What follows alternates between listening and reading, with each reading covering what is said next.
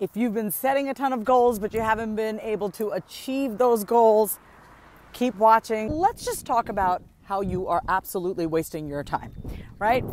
Because the fact is, we all have the same amount of time in a day.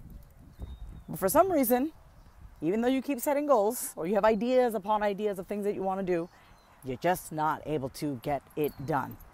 So first thing you got to do is keep it real with yourself. Where are you spending your time right now that could be better spent on achieving those goals? Just moving the needle a little bit every day, taking one mini step every single day is better than doing nothing at all. So you got to keep it 100% honest with yourself. You know best how you spend your time. So the first thing that I want you to do is keep track for the next 72 hours of how you're spending your time, and that's going to give you a really good idea of why you're not able to achieve your goals.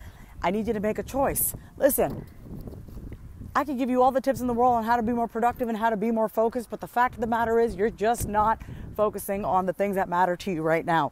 You are focused on scrolling through social media. You are focused on an ex-boyfriend. You are focused on pleasing everyone around you, saying yes to things when you really should be saying no and focusing on your own goals. And then you say at the end of the day that you have no time.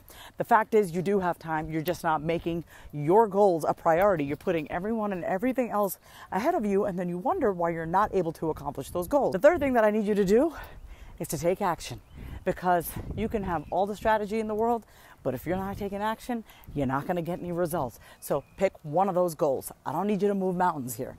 I need you to pick one of those goals, bigger goals. I need you to break them down into smaller steps, and you're going to map it out in your calendar, one action that you're going to take every day. That's it. That's all you got to do. If you want to see results in your life, in any area of your life, you have to take action. You're going to have to get really selective about who you're spending time with, because some of the people that you're spending time with, your family, your friends, they don't have things in their life that they're really looking forward to doing. They're not really trying to advance their life. They don't have big dreams. They don't have big goals. And if you're spending all your time hanging out with people who don't share similar interests or similar goals or ambition as you, you're going to get sucked down.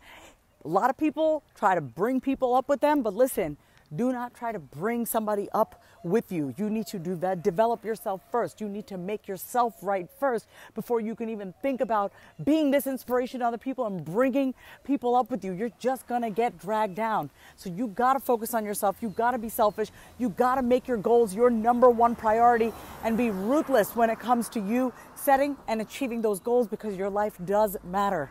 One of the best ways for you to start taking your life and your goals more seriously is to invest in yourself.